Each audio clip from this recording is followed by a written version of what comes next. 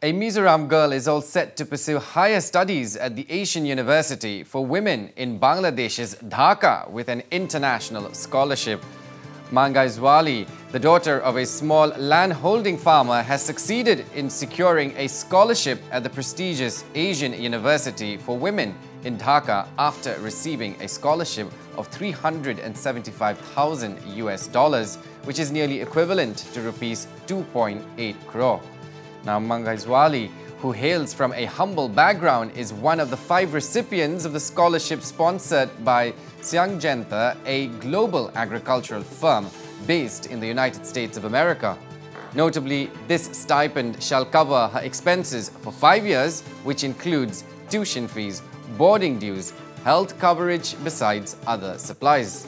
Now, Syngenta, which is sponsoring the scholarship, awards stipends to interested students from farm-based communities after assessing their academic performance and leadership capabilities. But after passing out, the students are also given an opportunity to work as an intern with the agri-based firm.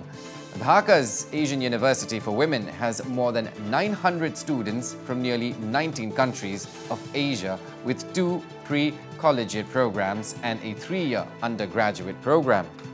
Now, meanwhile, Hmangaihzuali, a resident of Mizoram's Hingsul, expressed her happiness upon receiving the scholarship and said that she shall take economics, politics, philosophy and public policy during her study at the Asian University for Women.